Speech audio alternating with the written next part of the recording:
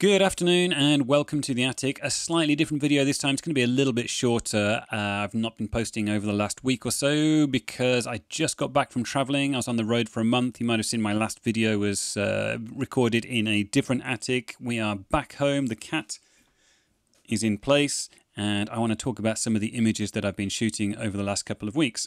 So each year I'm invited to Gerlo Idrætshøjskole, which is a folk school in Denmark in the middle of nowhere. And I drove there and spent a week photographing, lecturing and teaching some climbing at what is called the International Gathering, which is where about 120, 140 people come together to train parkour, climbing, dance and different movement disciplines over the course of a week. And one of the new additions for this year was the opportunity to head out to the coast, about 20-minute drive, and take advantage of a new facility that Denmark has just built.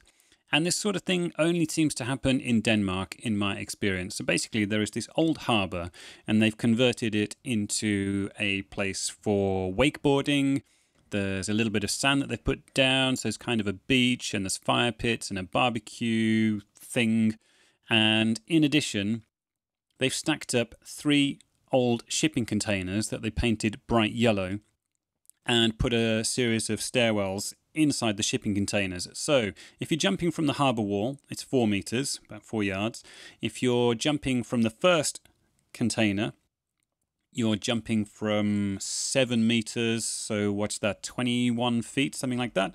And then if you go up into the third container, you are jumping from 11 meters, which is, 33 feet. And then if you climb on top of the final container, you're jumping from 14 meters. So, almost 45 feet, which is pretty high. I didn't quite muster the courage to do any big jumps myself. Managed the harbour wall a load of times. I'm not good with heights, not good with water. Actually, I'm good with heights, just not very good with jumping from them, basically. Climbing, not too bad. Jumping from heights, not that great. But I was quite proud. I managed to push myself a little bit, and I think next year, if and when I go back, I'll be able to do 7 meters without too many problems.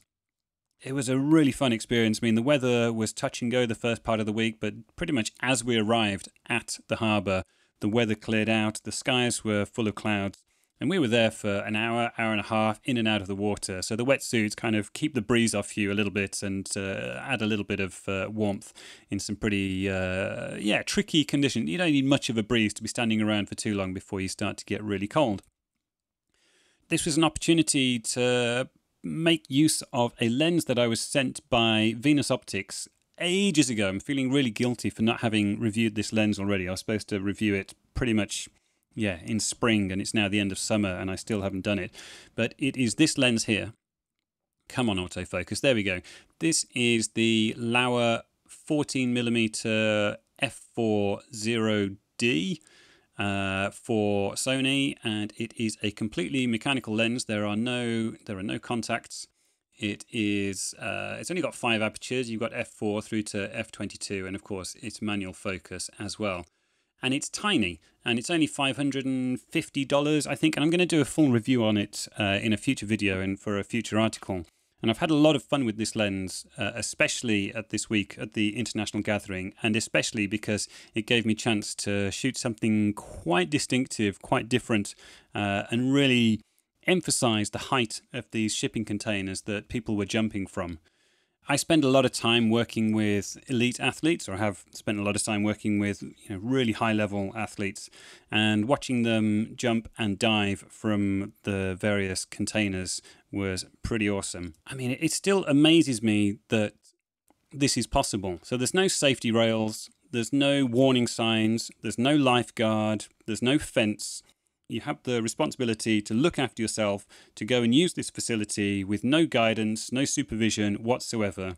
I mean, the wetsuits were our addition. You can just rock up in a pair of shorts and jump from 14 meters into the sea. Just turn up, jump into the sea. It's down to you to look after yourself. This is really reflective of Danish society as a whole. If you've never had the chance to visit Denmark, I'd urge you to go and visit. Copenhagen is an amazing city. And half of it's built like a giant playground, and you see that everywhere in Denmark as well. They're just experts in playgrounds, design, architecture. And when they put up something like this, of course it looks beautiful. And of course, the yellow containers look absolutely striking. So yeah, more on this cool lens in the next week or two. I hope you guys are well. I think you have to demolish the like button and maybe subscribe. And give me a shout in the comments below if you have anything to add. Thanks for watching. I will see you next time.